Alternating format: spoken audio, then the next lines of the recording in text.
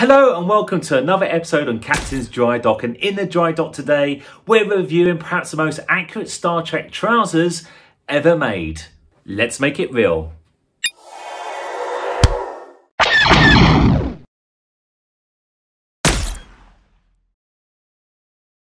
So let's talk about trousers, and they are perhaps the most overlooked, underrated part of the uniform that not many people seem to address because they're so simple. It's just a black pair of trousers you can get anywhere. In fact, the pair that I've been wearing for the last several years, I just got down at Primark for £10.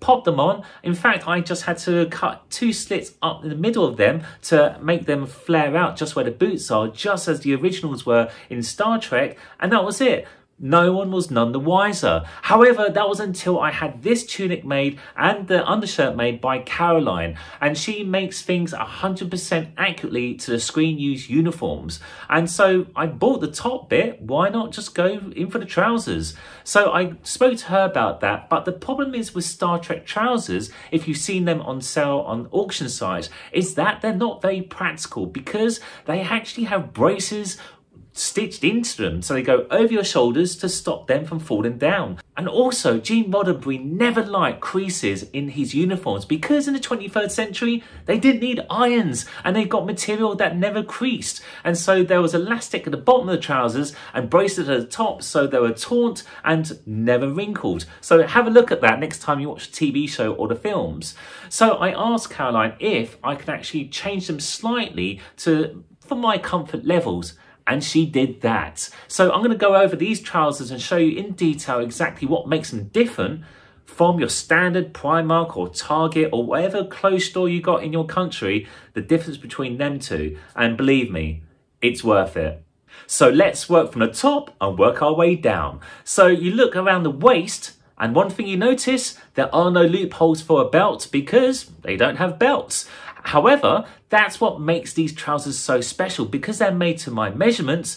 As soon as I pop them on straight from the box, they fit perfectly. Who has a pair of trousers which aren't elasticated, that didn't require a belt either and stayed on exactly where your waistline is? I don't have any trousers like that whatsoever. So this is what makes it so much more comfortable than any other pair of trousers you're ever going to wear. The next thing is how it fastens up. So there's no button, but there's an invisible zip. It's something that's quite common throughout this entire uniform, these invisible zips, meaning that you can't really see them because the actual handle to grab onto to pull up and pull down is really, really small. And also they're so tucked away, you can't see the teeth of the zip itself. And also at the very, very top, just to make sure it doesn't slip down, because sometimes zips do like to open up from the top down if you're putting a little bit of stress on it. If you're sitting down, there's a hook and loophole there to stop that from happening. The next thing about Star Trek trousers, which differentiate immediately from any other black trousers, are the big loopholes on each thigh. There's one on the left and one on the right facing the front. And the reason being, if you've got a phaser or a tricorder, that's where they attach, because there's attachments on those devices which allow you to slip that onto these trousers. I have neither at the moment, but in one day I may get a hold of a phaser and tricorder and pop them on. But either way, I like the detail there because that says those are actual Star Trek trousers. Going down a leg, you'll notice the seam. So there's a seam going straight down the middle. It's not irons, just like a shirt is. It's actually a proper stitched seam going all the way down. And finally, the thing that really differentiates these trousers from any other are the slits. So the slits go up by 2 to 3 inches from the bottom all the way up the middle of the leg. And what makes these trousers extra special is that Caroline gave me the option to include invisible zips, meaning I can adjust the length of that slit in the trousers. Why would I do that? Well, it just depends on the boot. Some boots are different from others, which means that you may want to have that slit adjusted, which I can do. And once more, those zips are invisible. You can't see them when you're actually looking down at them.